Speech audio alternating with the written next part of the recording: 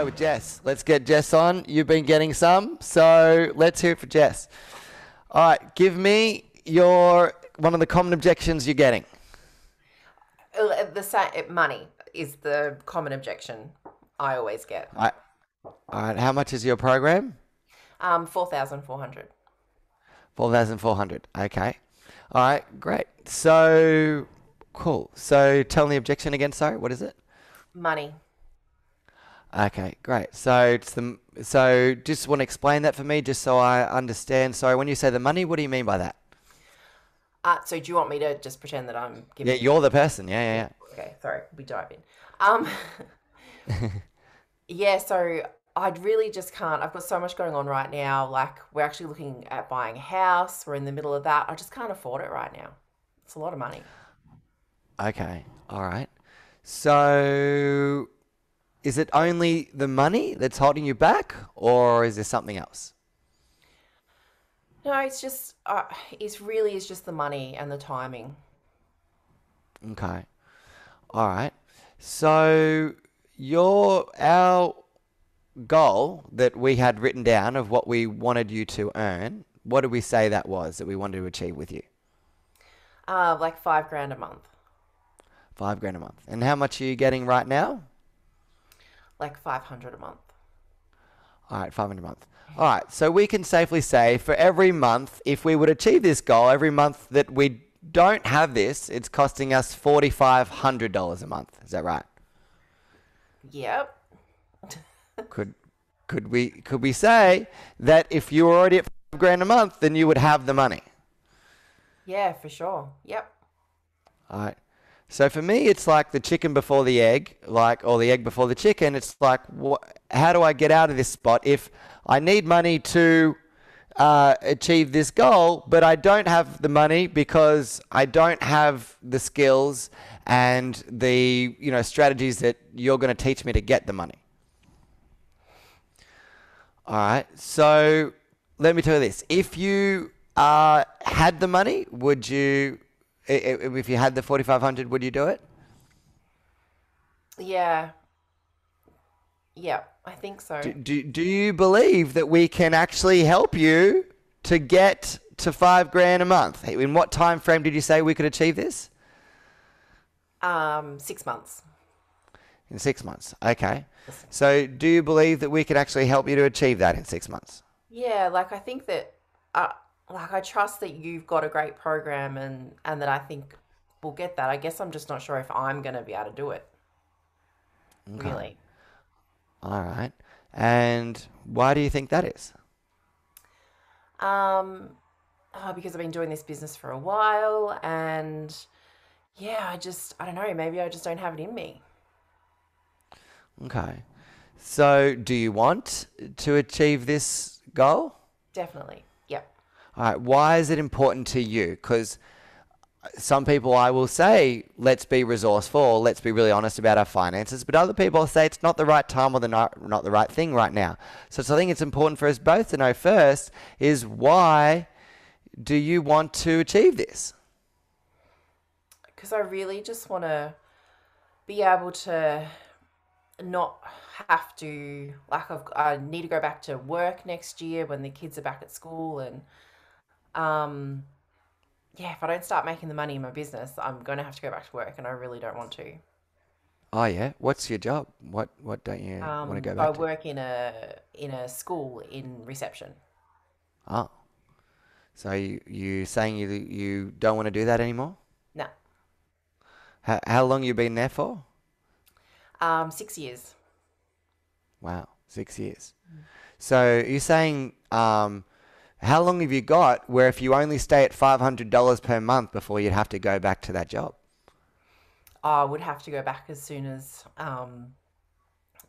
the kids start, next year. I'm going to have to go back next year. As soon as both the kids are at school, I'll have to be back working. Right. Wow. Yeah. So I've been off up until now. Yeah. But yeah, I've really got no excuse to stay home anymore because the kids will be both at school. Yeah, right. And so if you don't achieve this goal, you're going to have to go back to that job. What else? Any other reason why it's important to you to achieve this goal? I guess, yeah, it's just something I've been working on for a long time and something I've really wanted to create for myself. Um, and I want to have that. I want to be able to have that life where I don't have to go to work. I can do my own thing. I can create money from home.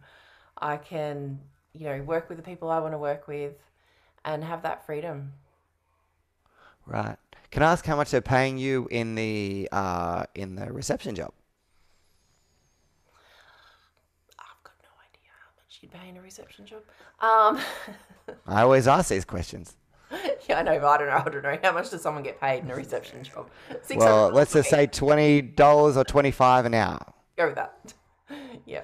All right. Are you there full time or part time? Um, Part time. So you're getting, let's just say, do you think like 500 a week there? Yep. Yep. Okay. So if you don't achieve this goal by February, March next year, did you say? Is that when by? Yep. Yep. Feb. Feb, that's when, if you don't have it by Feb, then you're going to be back in the school. Is that right? That's right. Yeah. Yeah. So how do you want your 2022 to look like? I don't want to be sitting in that school reception office. All right. Can I share a story with you then? Yeah. Sure. All right. So basically, when I used to be a school teacher and I was getting 1 or 2 days a week at a school and I was going to school and I was wondering, I actually don't want to do this anymore, right?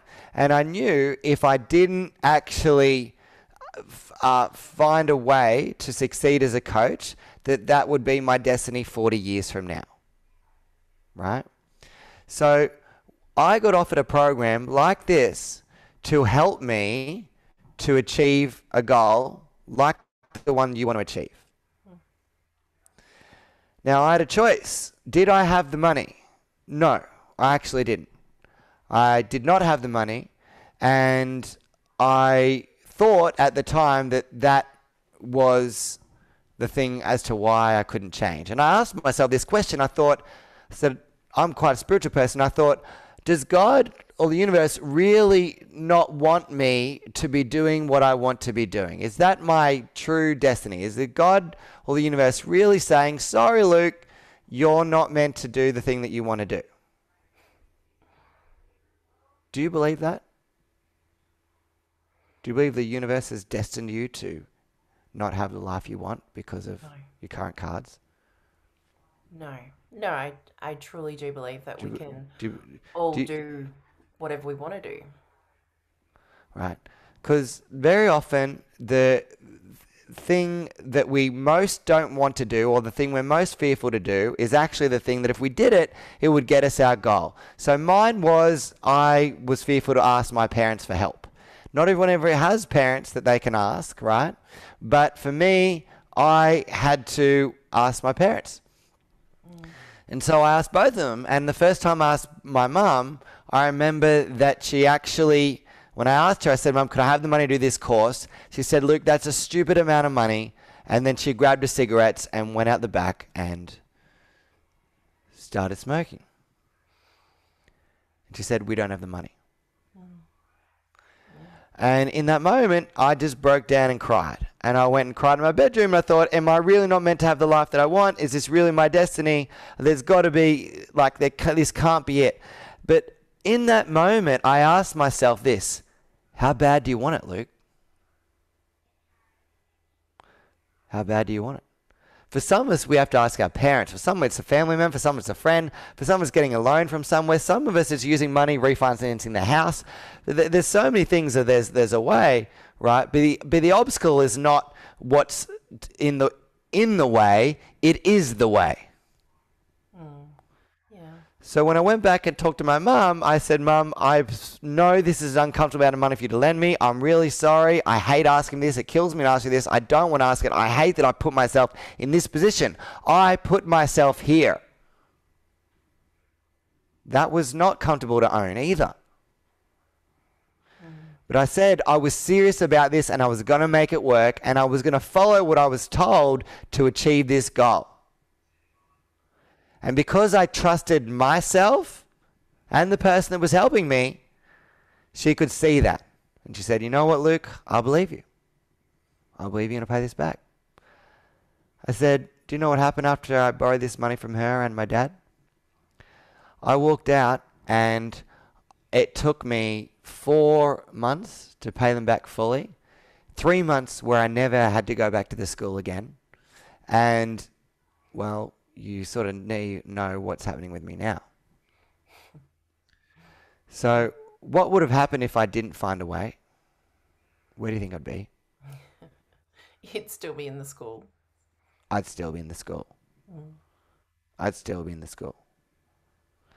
So what separates people is not their potential. It's not the amount of time they have. It's not how many kids they have. It's not the time of year. It's how bad do you want it? I do want it. It's probably just that trusting of myself that stops me. 100%. So let me tell you the science of why we don't trust ourselves. And this is where you're really stuck. The trust comes when it's low, there's only really two main reasons for it. Either that we've spent money somewhere else and it hasn't worked, right? So then we filter future decisions through that. Or the second reason why the trust is low is because we tell ourselves, or we've told ourselves for so long, we're gonna do things, but that we don't follow through. Which one is it for you, or is it both? I've been a gunner. A gunner. How long have you told yourself you're gonna do things and you don't do them? Tell me that. Like too long. Always. Amazing.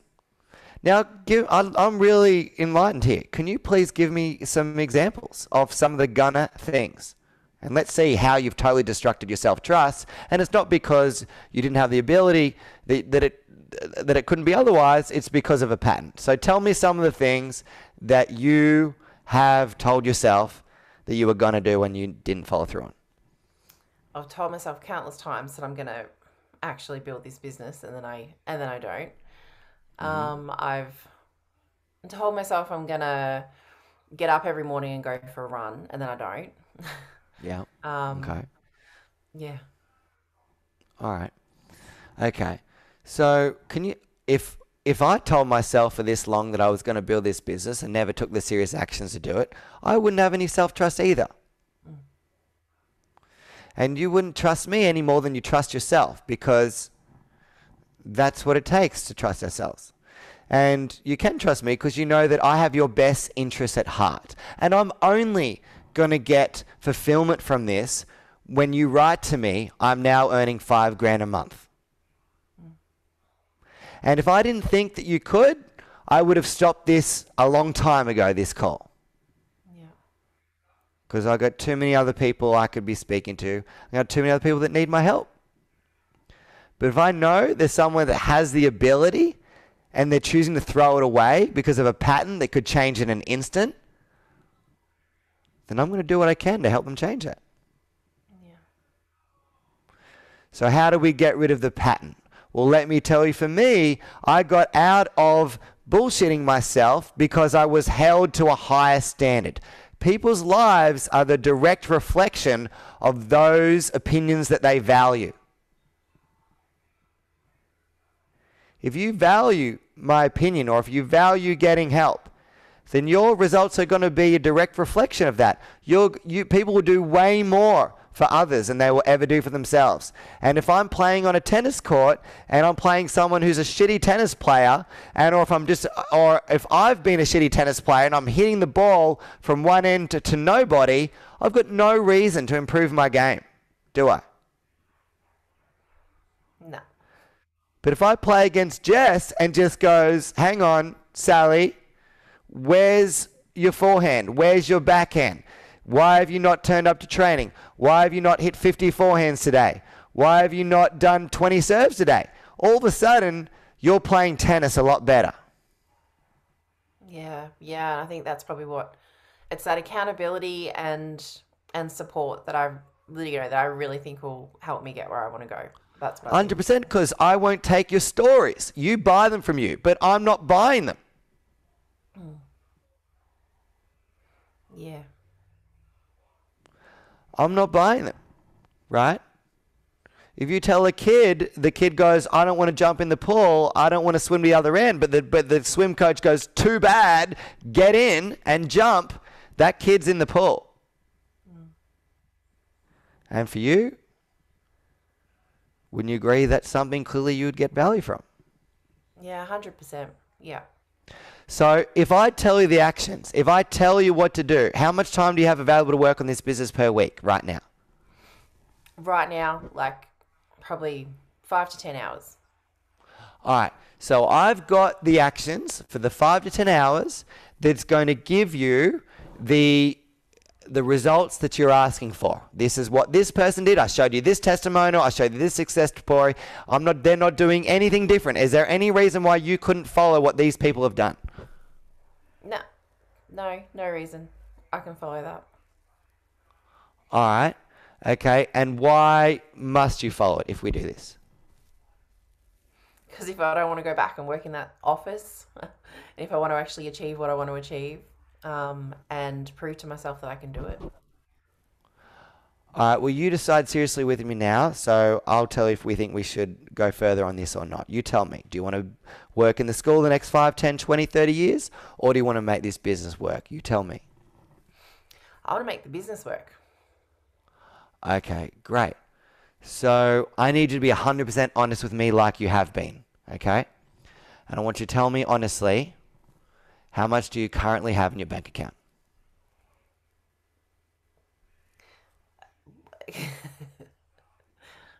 I'm just imagining this particular person I was talking to. Well, yeah, I guess the money's there. It was just like set aside for other things. That's all. Oh, okay. So now we know we're making progress here, okay? So I really appreciate your honesty, by the way, because this allows you to make the decision to see if it is right for you. Maybe it is, maybe it isn't. But at least let's find out if we can. So the money is there. Tell me what specifically the other things were that you were going to put it into, possibly. Well, because we're buying a new house, so it was set aside for furniture for the new house. All right. What specific furniture? Like new couch, dining table, and a fridge. All right. Well, when are you moving in? In 6 weeks. Okay. All right. And so with that furniture and the other things you're going to buy for the house, could that be financed on a loan, or could you get an interest-free option to pay it off with the company that's selling you the furniture? Yeah, that's an opportunity. That's a possibility. Yep. Okay. So why wouldn't we do that? Can I throw another one at you? Well, we can, Go but on. I have to talk to my husband about it. Oh, okay. All right. That's fine. I understand that. I So, get that so often. okay. Are we now up to the part where it's only your husband? Or is there anything else that we're missing that's holding you back? No, look, I really want to do this. I really do. And we do have the money sitting there. But we had earmarked it for the furniture. So, like, I'll have to run it past him. Okay. All right. So, tell me this. If you get it on finance, or if you don't, aren't you still getting the furniture? Yeah. We are. Like, wouldn't he be, like, if you told me, honey, I'm taking $5,000, I'm putting in 4,400, I'm putting in the stock market, it's going to be worth at least $5,000 a month, 6 months from now, so it's going to give me at least 10x ROI a year from now, and it's going to add at least 10 times in this account, wouldn't he be like, that's a great idea? Yeah. I think if I have the conversation with him and tell him that this is something I really want to do, he will be fine. All right, but what if he says no, though? Screw him, I'm just going to do it anyway. Well, why would we? That's what I think. All right, how long have you been married for? 10 years. 10 years, Yeah. right? You've been married for 10 years. Does your husband trust you? Yeah. Of course he does. Yeah. Okay. And he would he want you to stay in this job, or does he want you to do what you love? Look, he's a little bit unsure about about me spending money on something that's that I'm not making a lot of money from, but he does trust me. So, yeah, I think we'll All be right. fine. Because if I was in your shoes, my only issue would be that you're when it comes to achieving our goals, we don't want other people to be having their hands on the steering wheel when it's the car that I'm driving. So I think that it would be a much better conversation to go, hey, honey, I want to let you know that I've really wanted to build this marketing business for such a long time. You know this. And I want you, I really have decided to go all in on this business. I know if I didn't go all in on it now and decide to learn what I need to learn to make this work, I'll never know. And I know that there's not a lot of past success there, because that's what he would be filtering through. He's going to go, oh, well, sorry, you haven't achieved anything in the past. Why would you achieve something in the future? And he would go, look at the stories you tell yourself, and you never follow through. He's going to be judging you based on who you've been, not on what you can be. I'm just to break out of this for 1 second, but this is one of the biggest things that does come back to with a lot of my clients. And it's interesting that I'll have single mums who don't have as much money as they did when they were married who will come on board because they don't have to report to anyone and they can make that decision themselves. Married women are so much harder to get over the line. Yeah. So I tell them this. I say, look, if you want to be successful in business, right, the person running the business needs to make the decision. Yeah. And I think you should decide what's more empowering for you. I think you should decide more for yourself, yes or no. Either I want to take this business seriously or I don't.